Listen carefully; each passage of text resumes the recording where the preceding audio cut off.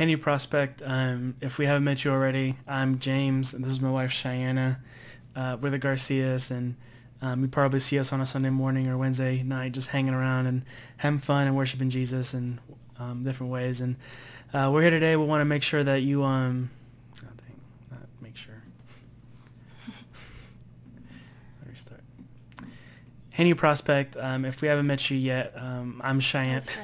I also said I'm Cheyenne. You did that before. Okay. We're gonna have so many bloopers in this thing. Yeah. Okay. Hey, New Prospect. If we haven't met you already, I'm James. This is my wife Cheyenne. We're the Garcias, and you'll probably see us on a Sunday morning or Wednesday night, having fun and worshiping Jesus in different ways. And we're here today. We just want to spend some time with you in your RTB 2021 for. We're going to talk about Matthew 11 and a couple of points we got from it.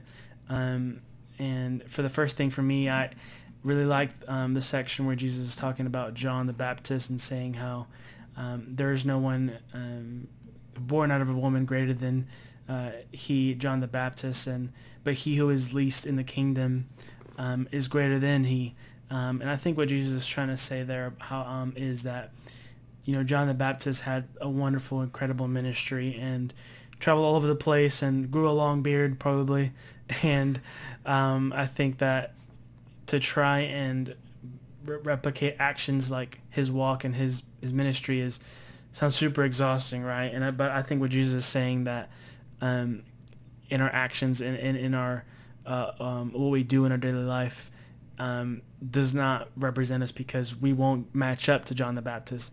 And he follows that up with saying that he who was least in the kingdom, born again, which John the Baptist wasn't, is greater than he. And I think what he's trying to say there is that our identity is found in Jesus now, and through this new born again life, we are greater, and we don't have to try and make actions replicate our love for him or try to showcase our love for him.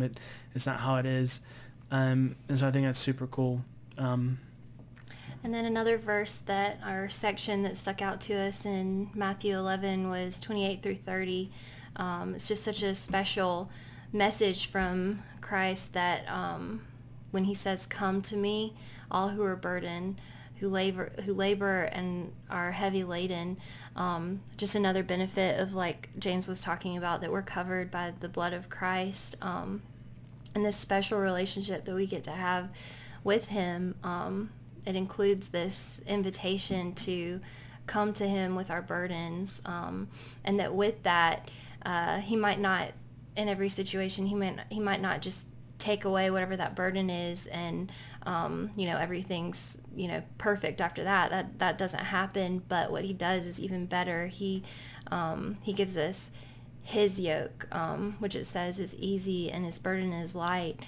So yes, there's still a burden, but we have Christ. And what's really cool about it is that he says, "Take my yoke upon you and learn from me." So with whatever our burdens are, whether it's just day-to-day struggles, whether it's really heavy stuff that we might be dealing with, if it's just the labor of laboring in the field and sharing Christ, whatever it is, that we can learn from him, that we can give whatever our struggles are to him, and then he's going to teach us how to operate in this life, which is just so special. Yeah, I totally agree. This chapter is very special. I think it's super cool. Just Jesus laying it out and just giving us something to look into even today. And it's super cool. But I'll pray us out, and we hope you have a wonderful time. Father, thank you for this word. Thank you for who you are, and thank you how you used your word to tell us and to teach us things every day. And thank you for just Matthew 11 and how you taught us to, Father, just to have an identity in you, and how through you, Father, that it's just your yoke is easy and the burden is light, Father. I just pray that you be presenting that to us, Father, and showing us and giving us clarity on that, and thankful for your ministry and everything you did. In your name, amen. Amen.